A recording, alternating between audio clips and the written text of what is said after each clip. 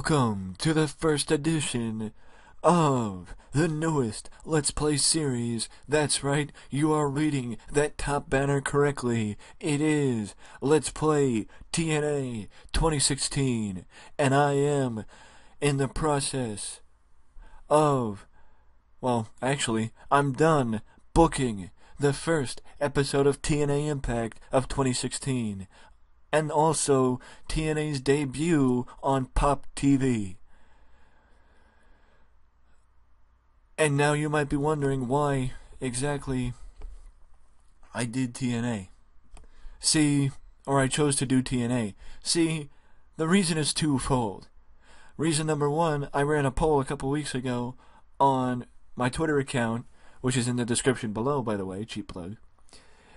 And I asked, what company should I pick? WCW, TNA, GFW, other. TNA got the most votes. Now I will say, most of the poll in general did not get many votes, but in the votes that it did get, TNA got the most. So that's reason number one why I chose to do TNA. Reason number two is because I've been waiting to do this Let's Play series for a while, and the reason why I was waiting is because this is also my first series on TEW 2016, the newest installment of the TEW franchise, powered by Grey Dog Software and my favorite game maker, Adam Ryland. And no, I am not sponsored by them. But if they want to, I'm all ears. So now, let's jump into this, the first episode of TNA, or Let's Play TNA 2016, and the debut of Impact on Pop. The pre-show match kicks off like this, with these two men, Rob Echoes and Ross Von Erich. The reason why Ross Von Erich is in the pre-show match and not in a tag team match is because his brother Marshall has not signed yet. So yes, I know some of you would say, wait to use Ross, but I chose to use Ross without Marshall. But either way, it's a pre-show match, does it really matter? Now, the show kicks off with Josh Matthews and Pope welcoming you to the first episode of TNA Wrestling on Pop Television, and we are backstage, or we are outside of the 2300 Street Arena in Philadelphia, Pennsylvania, and we see the limousine come into the shot of South Philadelphia with Dixie Carter getting out of the limo and walking in to the 2300 Street Arena. I will just say this, that the reason why the show is in the 2300 Street Arena is because Explosion was taped before it, and I didn't realize that Explosion taped before TNA Impact, and I can't move the show to a different arena because you can't switch arenas, and you most certainly can't switch states when you had a show in one arena before on the same day. So I can't switch arenas due to the fact that I had a show earlier in the day, and that's on me. That's my fault for not looking and seeing that Explosion was taped on the same day. But after this episode, I will be switching I will be switching Explosion, because it doesn't really matter when Explosion is taped. So it's not taped on the same day, so I can bring Impact to bigger arenas. But either way, Josh Matthews and Pope build up the reason behind Dixie being here tonight. What could it be? And they also build up the start of the TNA World Title Tournament, which kicks off tonight Not a really good way to kick off this show, as Jesse Goddard and Chris Melendez kick off the show in what was a disappointing match, or as the game calls it, a terrible match, as Jesse's in-ring performance was subpar and Chris's in-ring performance was terrible. Now we move forward and the video plays as showing highlights of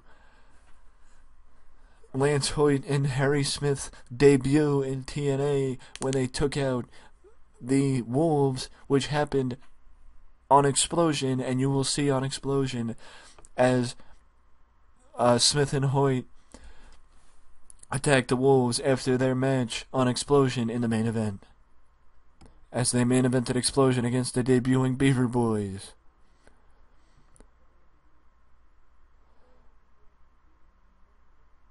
Oh, Jesus. None of them really did that good.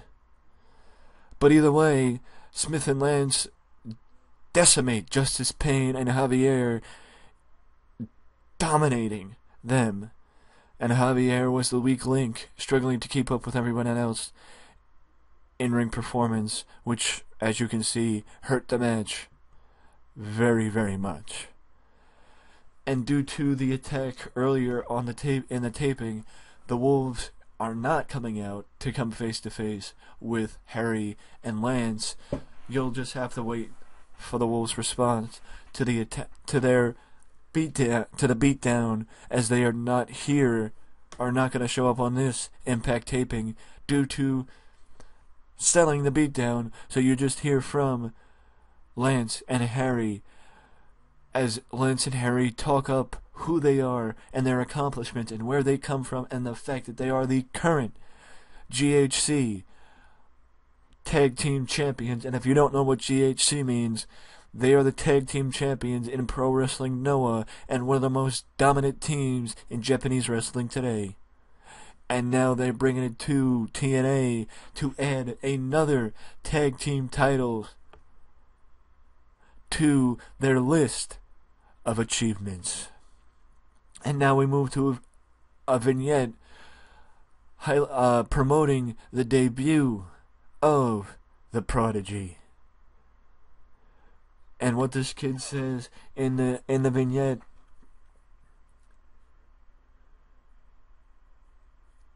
you see a picture of him when he was younger, and he says, "I started wrestling when I was 16 years old.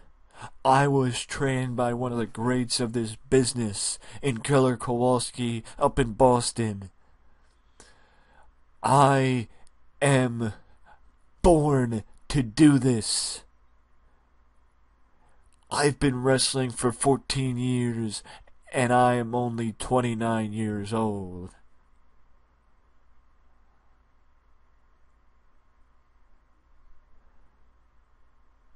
Nobody is better at this than me, and sooner or later, everyone will know the truth that I am a prodigy.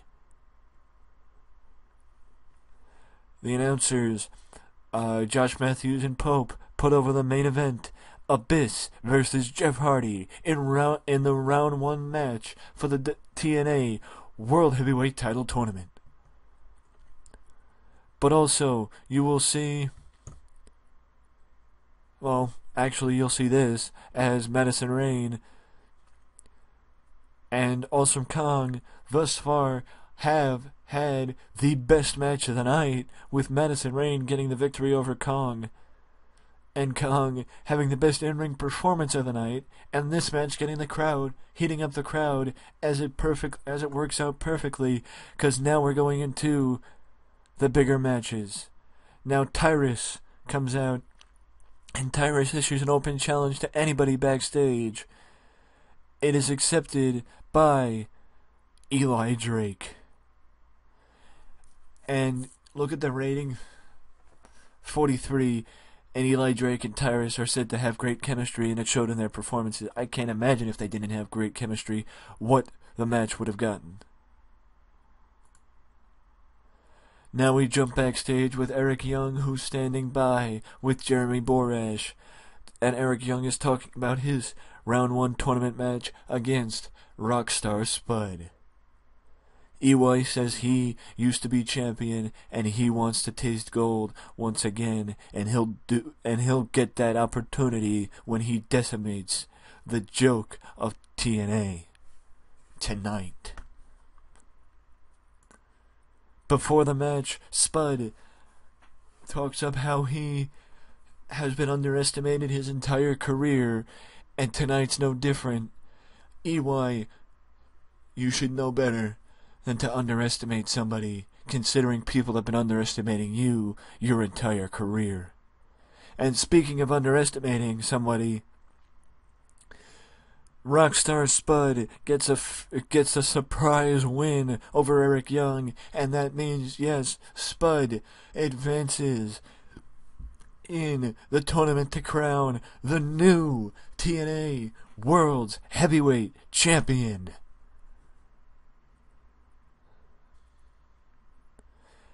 And EY is pissed.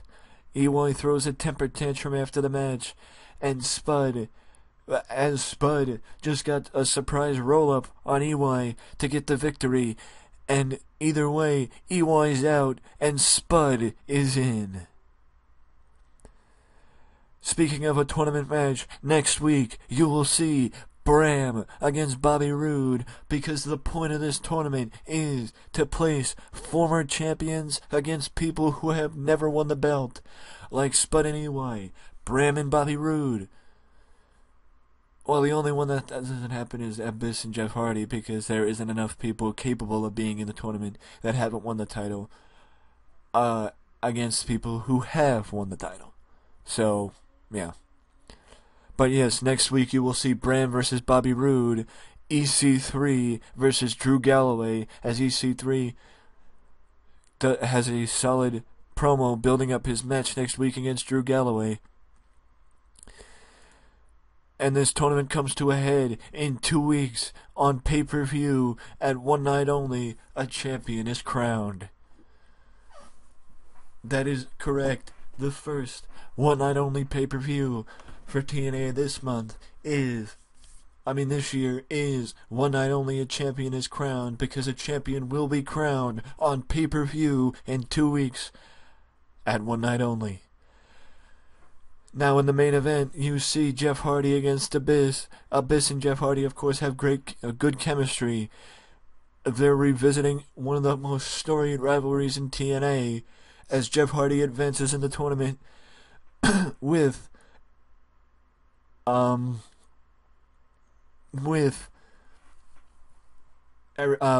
Spud. And Abyss is out of the tournament, but Jeff Hardy is still in. And speaking of a tournament match that happens next week on Impact, Kurt Angle versus Matt Hardy is set for next week on Impact. So that means EC3 versus Drew Galloway, Angle, Hardy,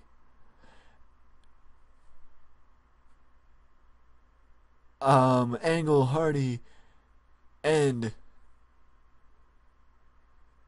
Bram and Bobby Roode. And also Lashley will be in action as Lashley is going to try and recapture his TNA World Heavyweight title.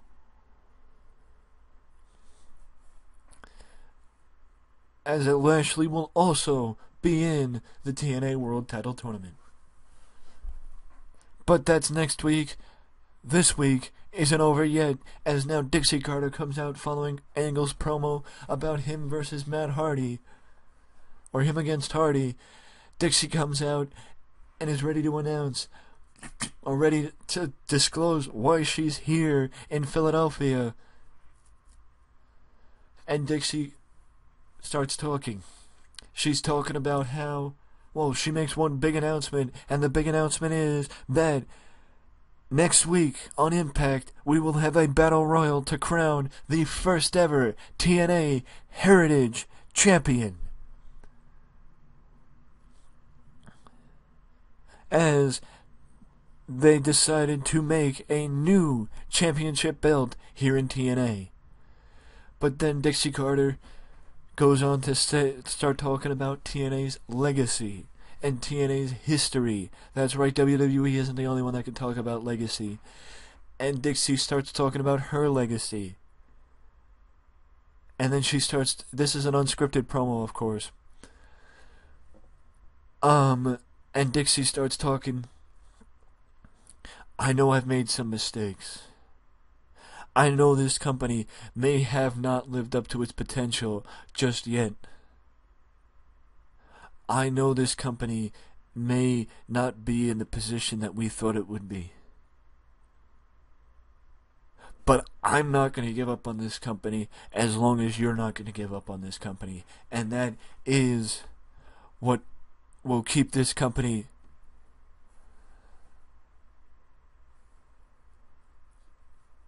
Raven. The lights go out and Raven ends up in the ring. To the shock of everyone in Philadelphia. That's right, Philadelphia, Raven. The crowd goes crazy because when was the last time they saw the ECW legend in Raven? When was the last time Dixie Carter saw Raven? I'll tell you, it was 6 years ago when TNA did their own ECW reunion, Hardcore Justice Anyone. EV 2.0. But Raven is here. He cuts Dixie Carter off and tells Dixie, your time has come and gone. It isn't about you giving up on the company. It's about you giving up that you can help the company. And you giving the reins to someone else. You telling someone else, it's your company now. Take it. Because I can't do it anymore. These people may not have given up on TNA, but think back. Because I remember when I first showed up in this company, and I remember a company that had potential to be something special because it was the alternative. Because it was different. Because it wasn't what they were doing up in New York. Up in the WWE, this was different. TNA used to stand for something. Now it stands for comedy relief. Dixie, it's against my nature to not want the underdog to succeed because I was a part of the biggest underdog company in the history of pro wrestling, and I made something happen in this very arena, so I know a thing or two about underdog companies. So I don't want TNA to die, and I know you don't want TNA to die. But if you don't do something to change this company, it will die. And that's not something any of us want. No matter the critics, no matter the talent, no matter the money. None of us want to see TNA go bye-bye. Because that's happened before and it didn't work out.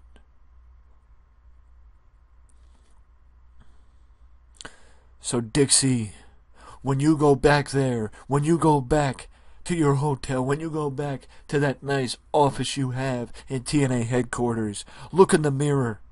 Look in the mirror and ask yourself, are you still the one? Are you still the one to run this company? Are you still who the company needs? Because you've lost out on opportunities. You've lost out on great wrestling minds.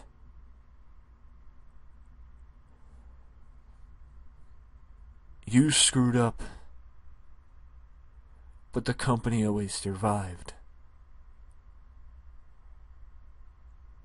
What now, Dixie? Because you and I both know this company won't last forever in the shape that it's in. Because it's hemorrhaging more talent than WCW did money. The roster turnover is just as bad as ECW, as is the money. Or is it? You don't want us to jump to conclusion, Dixie? Then come out and say what is up. Come out and tell us the truth. What's wrong with TNA? And admit, you don't have to admit it to us, but admit it to yourself. 'Cause maybe you're not the one to run it anymore. Quote the Raven, nevermore. And right then and there, Raven leaves. Lights go out, Raven's gone. Dixie's just standing in the ring, shocked. She can't believe that happened. She doesn't understand what to think. She can't grasp what was just said.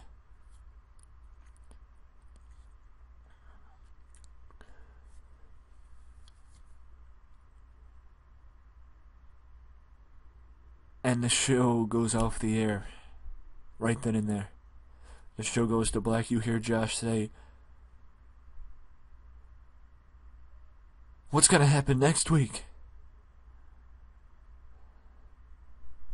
What a way to debut."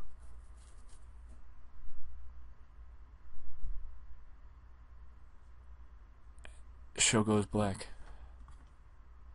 Was it a crappy show? I don't know, you tell me.